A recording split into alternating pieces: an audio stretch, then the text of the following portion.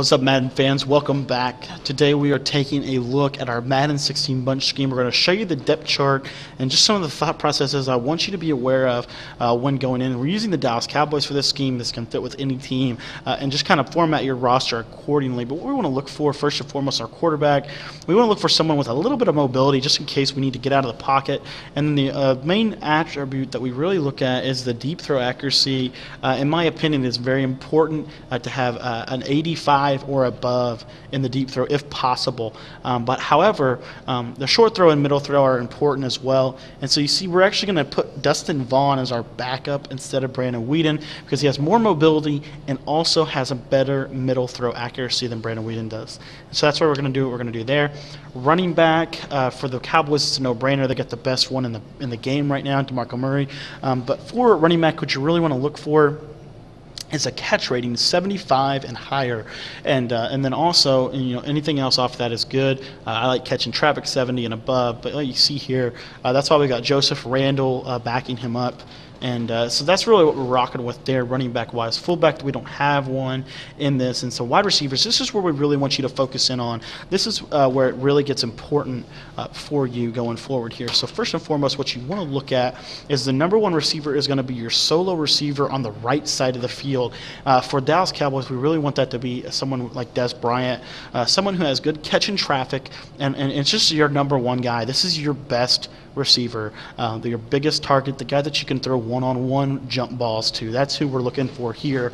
This is the guy that is kind of got to be your most reliable target, but also just a bigger receiver. So a Brandon Marshall or an Alshon Jeffrey or AJ Green, those guys, that's who goes here for you. The biggest attribute, in my opinion, is catch in traffic. I think that it needs to be very high, and so that's why we do what we do there.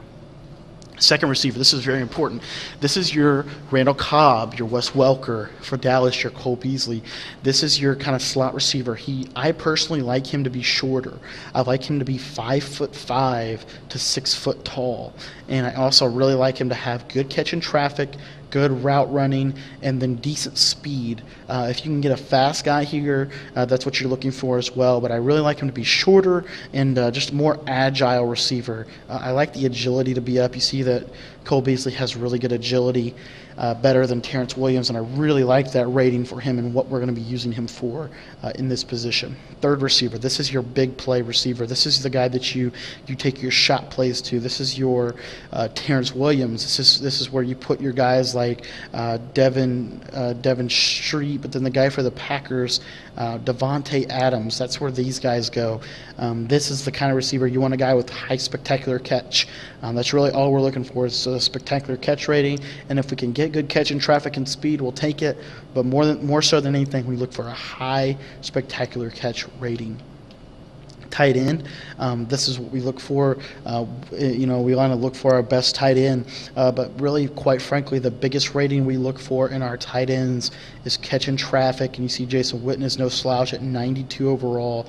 We like bigger tight ends, bulky guys, big 6'6", 6'5" guys that can really be possession receivers for us. They're the primary target for moving the chains in this offense, and so that's why Jason Witten is so essential for this, and guys like Antonio Gates and guys like Jimmy Graham. That's who we're looking for here. Guys like that fit that mold as a good 6'5" pass receiving tight end. So that's what we look for in our depth chart, and I just wanted to share that with you. We'll be jumping into our full game after the scheme is fully shown, but I did want to show you the depth chart to give you kind of a glimpse as to what are some of the things we're going to be doing in this offense. So thanks for watching. Hope you enjoyed it. Remember, this is a preview of what we're going to be doing in